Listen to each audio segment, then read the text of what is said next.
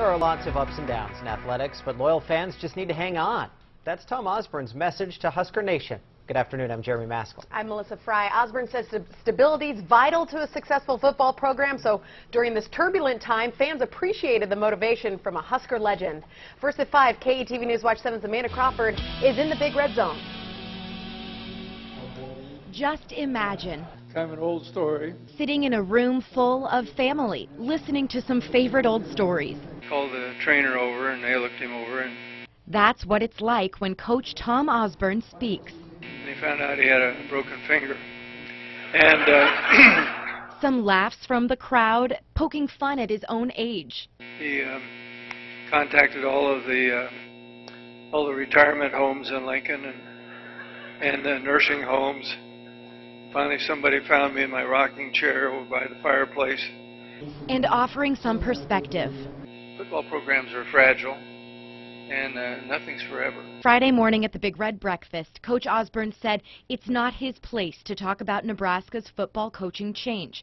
He tells me fans should have faith. Change is always sometimes difficult, but as I said, sometimes it produces great results and sometimes it doesn't. We'll just have to wait and see, but the main thing is for fans to continue to be supportive. I think that's really important. Osborne says he doesn't know Mike Riley, but he's heard great things about the new head Husker.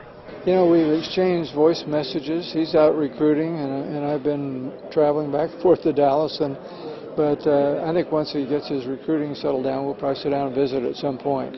To the crowd, Coach Osborne noted his own times of trouble and tough losses. When something bad happens, when adverse circumstances arise, people tend to react in one of three ways. He says you can quit, you can blame someone else, or you can stick together like family and see your struggles as an opportunity to learn. Adversity is not your enemy if you look at it the right way. The room clears out pretty quick after a Big Red Breakfast, but the fans we talked to say Tom Osborne's message will be with them for a long time.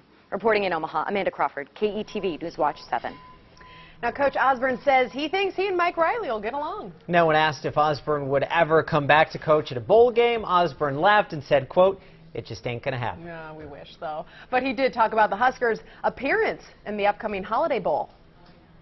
Well, I just hope our team plays well. You know, we're a little beat up, has some injuries that are probably going to prevent some players who are key players on the offensive line, maybe Randy Gregory, from playing in the game, and that's going to be important.